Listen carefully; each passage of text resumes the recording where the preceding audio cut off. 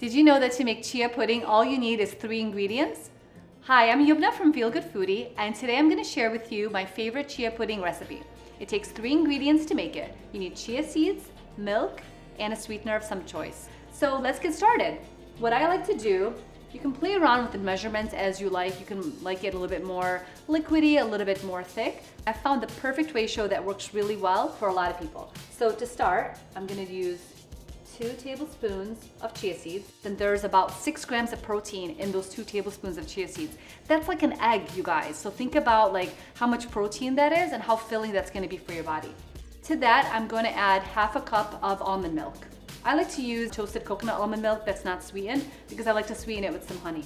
We're basically like 75% done with this recipe, you guys. I mean, this is how easy it is. Next, I'm gonna go ahead and sweeten it. I like to use some honey. If you want this to be vegan, you can use maple syrup or agave syrup. I'd say a teaspoon, but I just eyeball it. Doesn't have to be exact. And now I'm gonna go ahead and mix it. So the mixing is really important. Sometimes people say, oh, the chia pudding didn't turn out well, and what did I do wrong? And it clumped up. And I think the most important part is to mix it really well before it sets in the fridge. And what happens with chia seeds, actually, it's gonna puff up a lot, so it's gonna absorb all that milk. It'll have like a pudding-like texture. And what I like to do is after I mix it, I like to just wait a minute and just wait to see what the chia seeds do and just let them kind of sit for a little bit. And then I'll mix it again one more time. So after about a minute, you'll see that the chia seeds has actually gone to the bottom.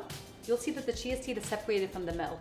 This is where a lot of people go wrong when they make chia seeds, is they just put this in the fridge just like that, and then it clumps up at the bottom. So what's important to do is wait for a minute and then mix it again. I like to use a fork also just to kind of separate those out a little bit more. That's it, you guys. That's all we need to do to prep this chia pudding. So it's all set now, but unfortunately, we can't eat it just yet. So what we have to do now is cover it up and place it in the fridge. It needs to settle for about 4 hours minimum, but what I like to do is just make these at night and then just they're ready in the morning for breakfast. You can have them for a snack throughout the day, and this will keep good in the fridge for like a week. So this is an ultimate make-ahead snack. So if you're meal prepping or doing things in advance, add this to your list. Just mix it all up, throw it in the fridge, and you'll have it on hand ready to go. So I had these prepared a day before, and this is what it looks like. They're all set and ready to go. And if I open it up, you'll see that it kind of has a pudding texture. So it doesn't even move, basically. So that chia seed has grown like ×5 or ×10, and it basically absorbed all the liquid, and now it becomes like pudding. And now the fun part. This is ready to eat as is. You can go ahead and grab it. It's like 100 calories for a little mason jar like this. And what I like to do though is I like to go ahead and add some fresh fruit to it and just make it a complete snack. So I have here some strawberries. We'll just add some strawberries on top.